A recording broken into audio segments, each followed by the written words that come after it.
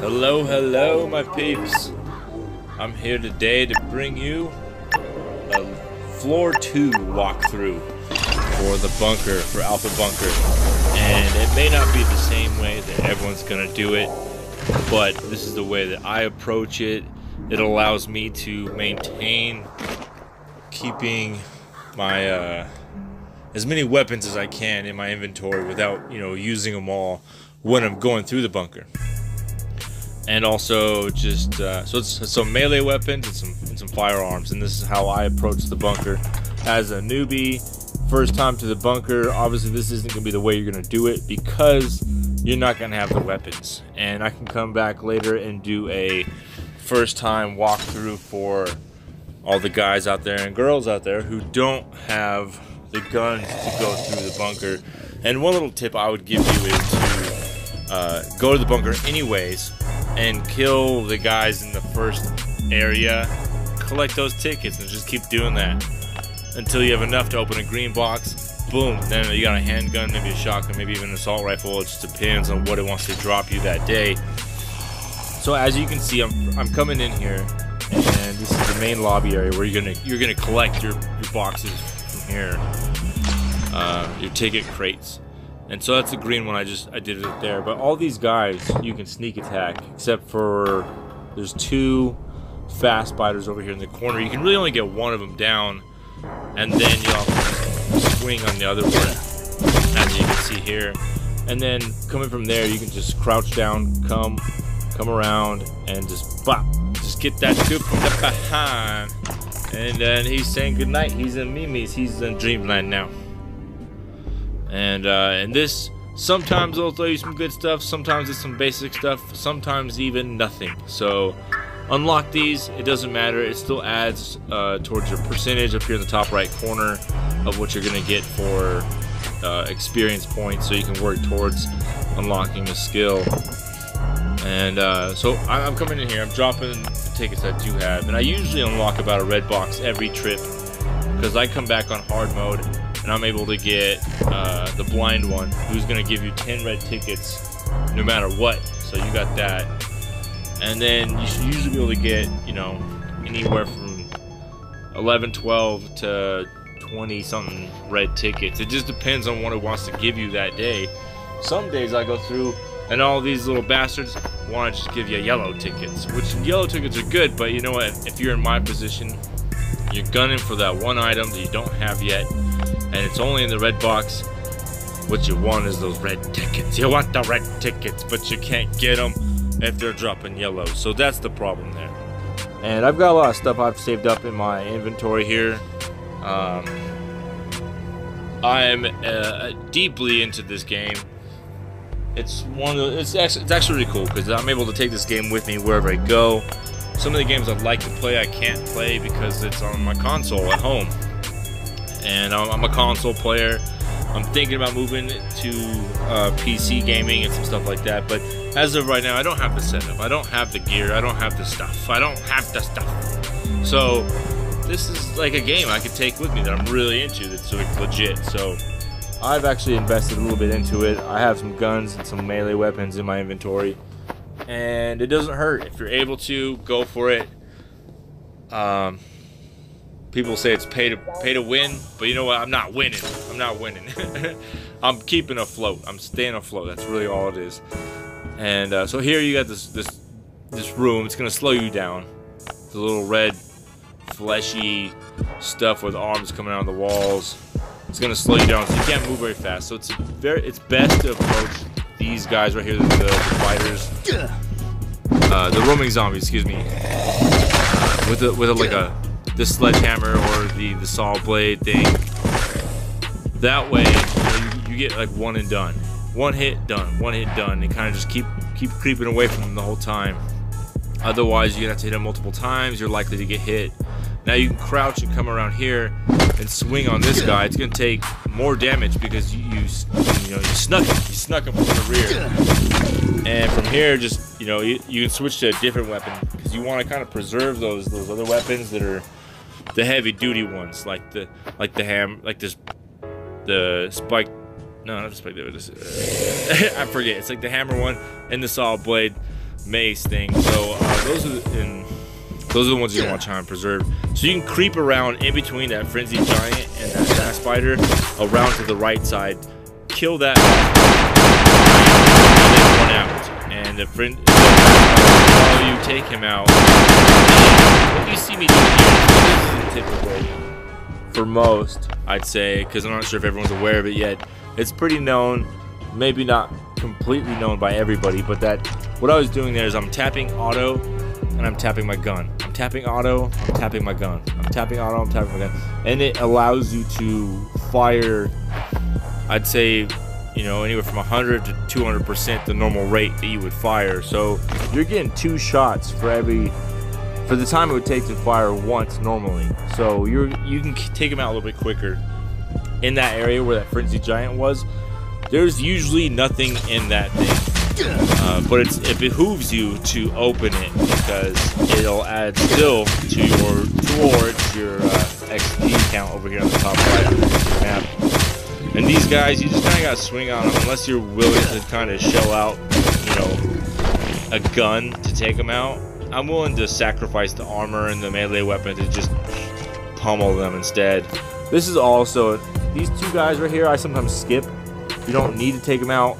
I'm just showing you that they're there, and it's an option if you want to get the XP, because that crate over there on that shelf doesn't really give you anything.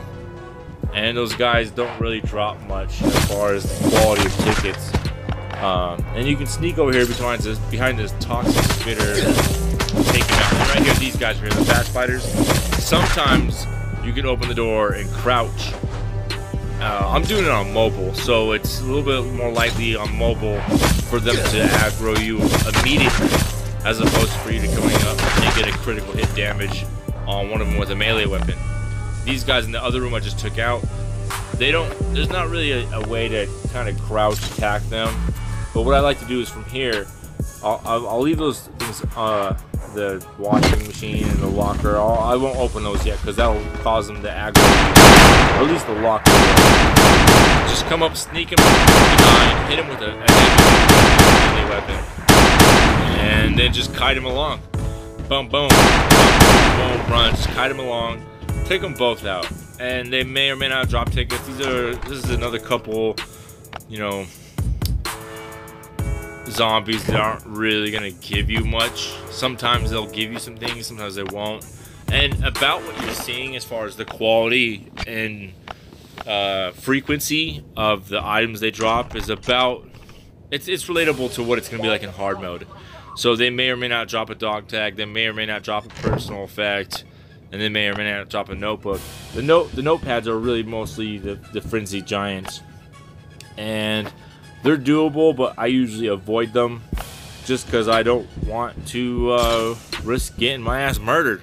And the bunker's not that but damn, there's an easier way to go about getting your levels in the hard mode. So right now I'm just giant along.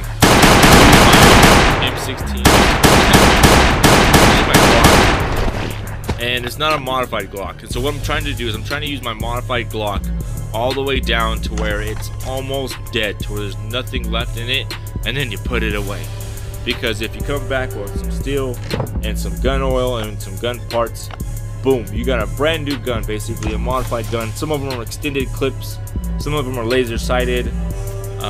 Either way, you're coming back with a refreshed gun that's gonna give you it's like getting a new gun for just saving it. So save those guns, the M16, the AK-47, and the Glocks. You want to save those. Work them all the way down. Get almost all the life you can out of them, and then put them away. And these 2 over here. So look, you can go to this washing dryer machine or whatever, this cabinet over here in the back. You can go to this trash can. You can go to that first one right there. You can run to them if you want to. These 2 are however, you want them to attack them. So right now I'm showing you can sneak up on the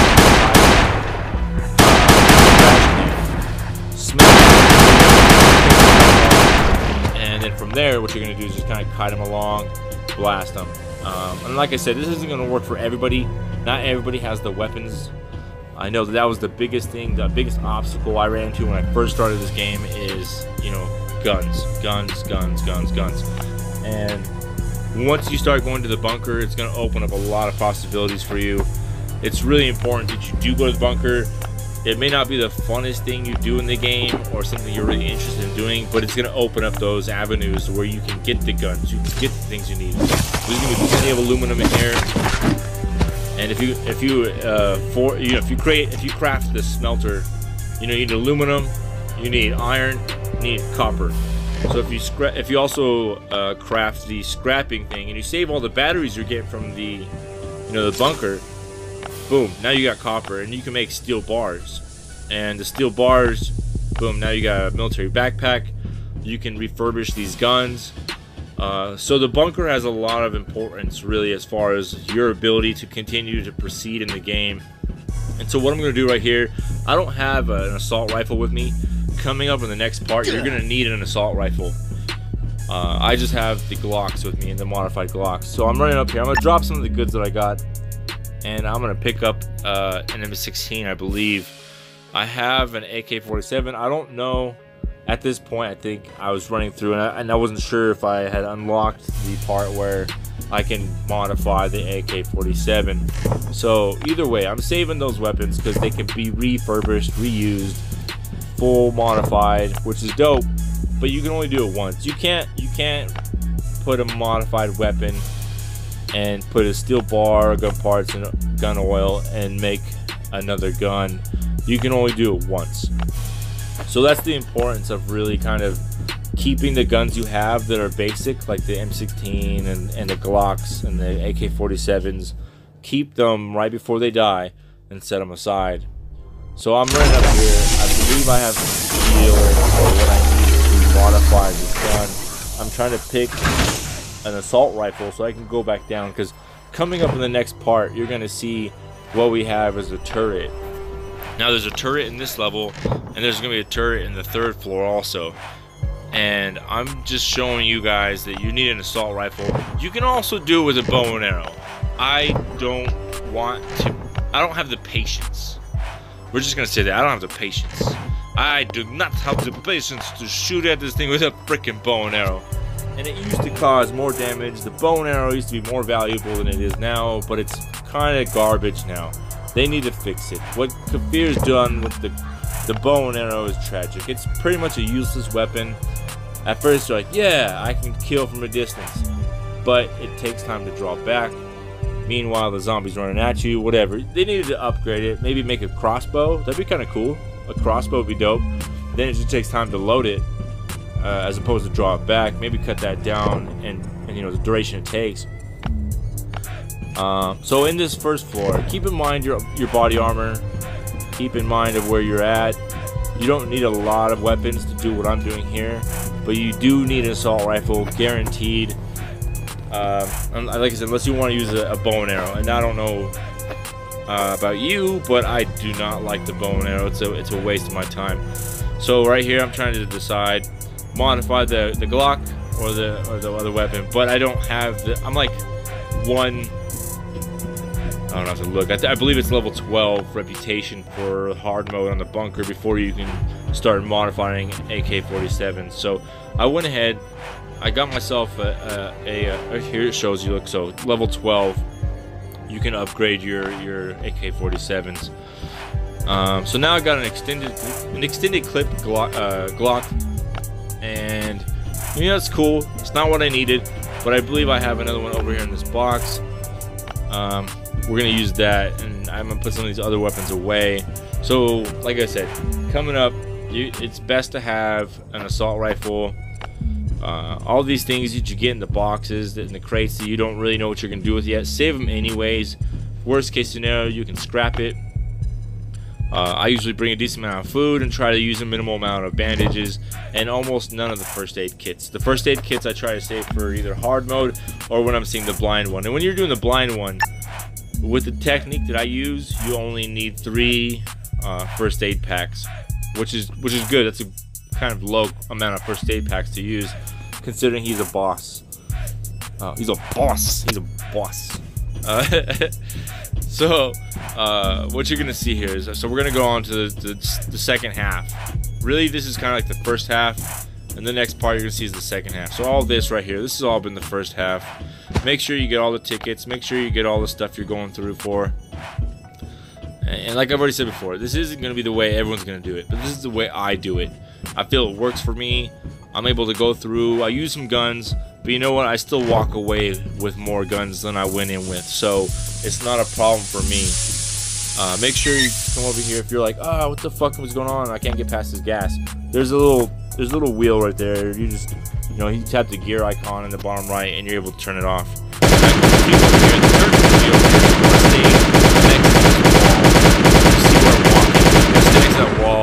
Once the turret health bar shows up at the top, you're in range. And you can, like I said, you can do it with the crossbow right there. That's what you need to craft the crossbow. But it's a pain in the ass. I don't like to do it. Now I've gone to the bunker. Like I said, I still walk away with more guns than I went in with. This crate's pretty good sometimes. Sometimes it gives you some pretty good stuff. Sometimes it doesn't. But it's usually, it gives you good stuff more than it doesn't give you, or more than it gives you bad stuff. So you're more likely to get good stuff out of that crate. Make sure you grab those turret parts, save them up. If you're planning on putting turrets at your house, you're gonna need those, and you're gonna need to be able to upgrade it. From here, you have a toxic abomination and 2 toxic spitters, and you can sneak up behind the toxic abomination, whack it pretty good. From here, it's just a fucking meat fest. Just bash on these dudes. Boom, boom, boom. And if you want to pull out a weapon, you don't have to. You can still just kind of melee away on them. Keep some, you know, keep a health or a bandage or food. Carrot stew down here in the bottom right, so you can just drag and drop it into your pocket right there. So you got health if you need it, and you could just melee them. From here, you can actually just crouch and walk up along this right wall. Just kind of creep along, and you'll stay away from being aggroed by the toxic spitter. Boom! Got him, good. You're damn right you got him. And if you kill him with one hit, the other one won't aggro unless you're standing within the range he needs to, you know, aggro you. So you can actually take out both of them with a critical damage hit. In this room right here, I just unlocked. It's got 2 floater bloaters, and it's dumb. They don't drop tickets that often. The desk you go to and you open doesn't really give you much most of the time. You may get a ticket. If you do, it's likely to be a yellow ticket or something cheesy. So I usually skip it. And right here, I got a bandage and some alcohol, and what's that? I think I got a crowbar. So I mean, that's basically what you're gonna get out of the room. That room kind of blows. I usually skip it. The XP is not worth me wasting my melee or my assault rifle or my handguns on. And then from here, you can actually open that door and hit crouch right away. If you do it fast enough, you can creep up on them and get a critical hit damage on them. But I have a tough time doing it on the mobile phone because you can't quite tap them fast enough. This locker also, it may give you a ticket, and you can actually go this way right there. If you were to follow that through, jump past those gas leaks in the pipe, you can actually just kind of cruise on out of this second floor if you're done, if you don't want to do it anymore. But what you can do from here is just proceed. You got to take out about 2, well, really 1 frenzied giant. If you're trying to clear the whole map, which I'm trying to show you how to do, there's gonna be 3, there's actually 4. There's 4 more frenzied giants right here. Take out this frenzied giant. He's kind of guarding this little wall. He must be bored as shit. What does a zombie think about and do? Does it just sit there and just like stare into space like it ate a bunch of mushrooms, or like what is it thinking? What is it doing? Like that's kind of strange. Okay, so once you take out that frenzied giant, if you open the door across from it, there's a frenzied giant right here. Make sure you're looking at it. Otherwise you might start firing the other frenzied giant. So go ahead and open up. It's best to not ever try and take these guys out. It's not gonna happen. You gotta use it. It's airborne. So look, Boom, down. Okay, now I got one left inside the gate. And what I forgot to show right here is you can actually use like that hammer. It's long enough. I can actually reach the Frenzied Giant through the gate.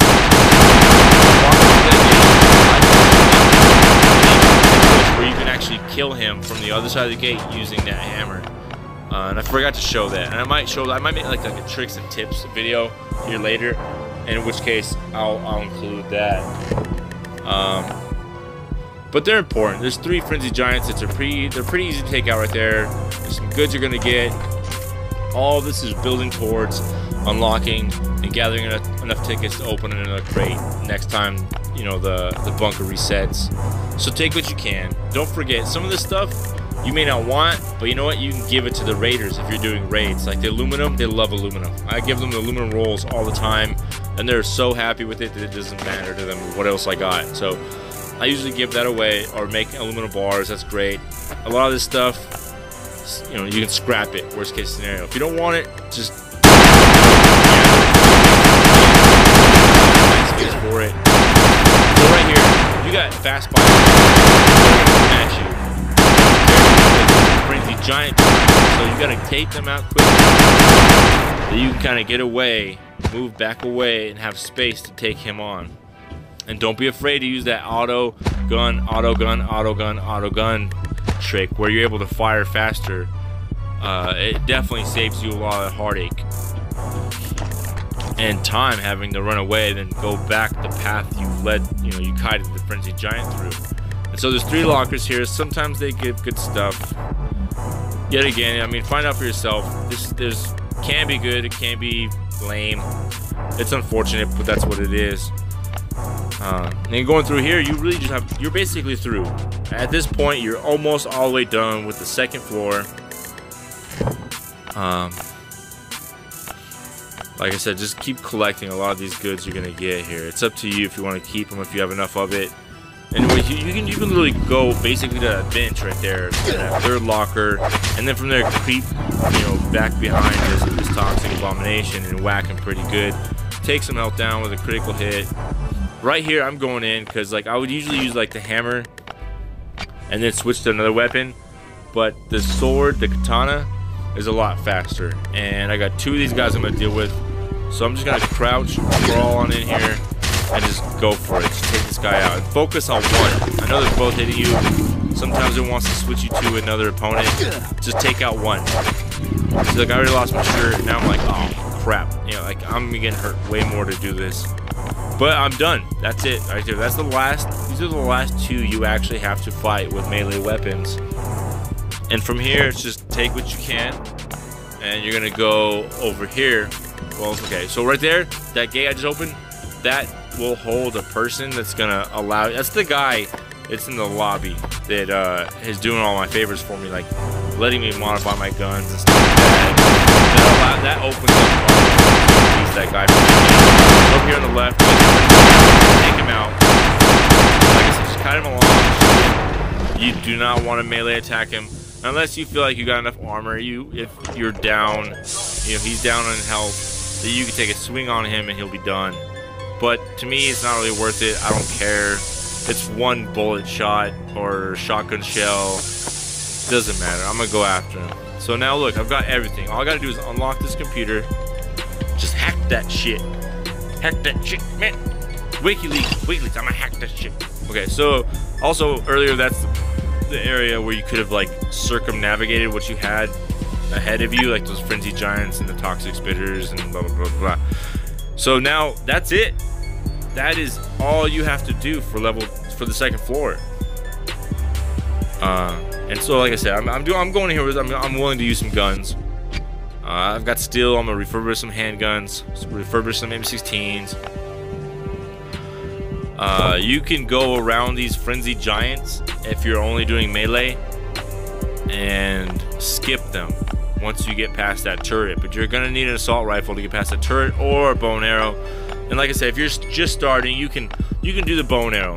Take the time, do the bow and arrow, take out the turret, move on from there.